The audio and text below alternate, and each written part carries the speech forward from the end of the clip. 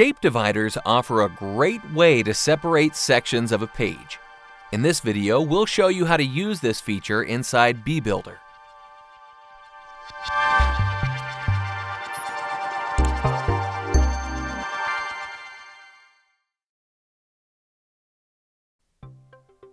We've prepared a sample page built using pre-built sections to show how shape dividers work. To begin, edit any section. Now scroll down the Settings tab. Here you'll find shape divider options both top and bottom. Let's choose a type from the list. Now there are a lot of shape dividers you can pick to match the style of your current project. We'll select Arc Opacity 2 for this section and slightly change its width and height. We can also flip it horizontally. Now the last option is the Bring to Front toggle. It allows the divider to cover content inside of the section. So if we change the height of this shape, we can now bring it to the front, and as you can see, it covers the heading. Okay, let's come back to the previous settings. Moving to the bottom tab.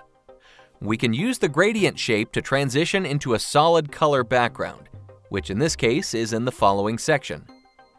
This method is often used when we have an image background inside a section that is fixed or using parallax effects.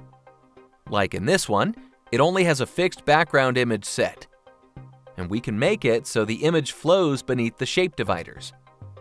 The top shape is set in place. Okay, now let's add a bottom one as well. We'll use the gradient again, update, and go to the page to see what it looks like. Cool, working great!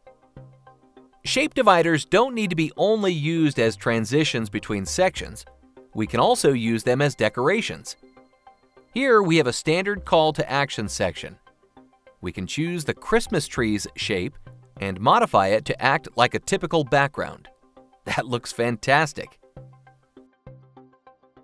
Okay, that's all for this video.